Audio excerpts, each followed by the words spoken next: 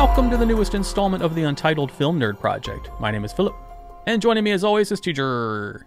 Hello. This is night 18 of our 7th annual and consecutive 31 Days of Horror, where we watch a different horror movie every single night in October. And this year we changed it up a bit and are doing horror shorts, 2 every night. It goes without saying, but spoiler warning for the entire video from here on. If you haven't seen these yet and want to, go check them out and come back when you're done. So without further ado, let's get right into it with our first short movie of the night, which was Symmetropia.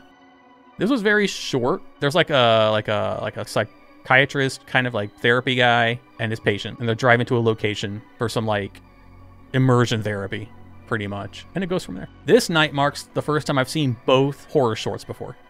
No complaints, but this one I just remembered the name, but completely forgot the plot. Like it was familiar watching, like it was very familiar watching it, but I didn't know what was going to happen next.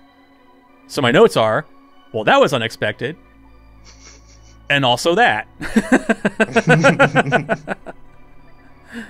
It's short, interesting story that I wonder how many drugs were taken when it was written. Because it's just a weird blend of things. Like real life and sci-fi and Michael Bay in there a little bit. And I like it. But it was so fucking weird for like 4 minutes. It was interesting. This one's hard to like really delve into because it's just like here's the people, here's what happened, the end, and you're like, oh, okay, that's kind of fucking weird. So yeah, I liked it, but it was weird. What about you?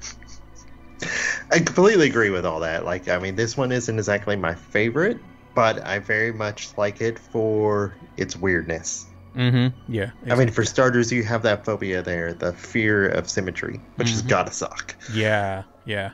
And then to be murdered by a symmetrical being. Yeah. And it just played out so weird. And like, I loved the setting and I loved the entire setup and just how it ended. And as you said, it's like, that's weird. And so is that. Yeah. So yeah.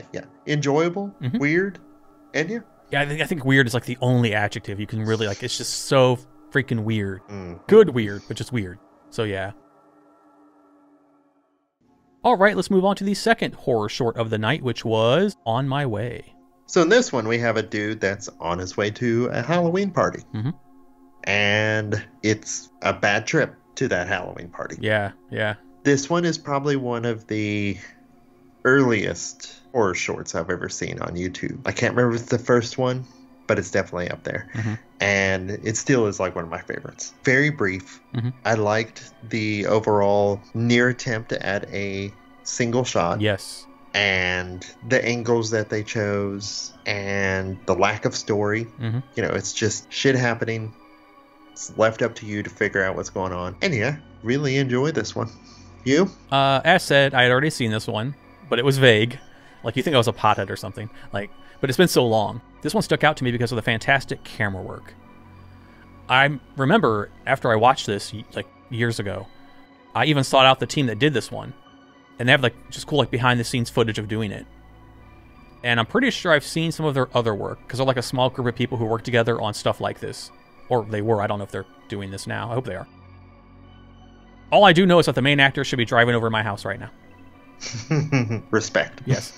But yeah, it had like a realism to it.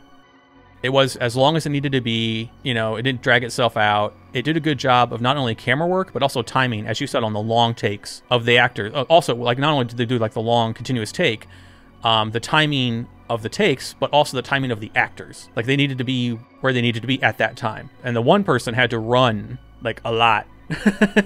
According to the narrative they were telling. So it was cool to see that they were where they needed to be without interrupting the flow of the story. So that had been a lot of practice.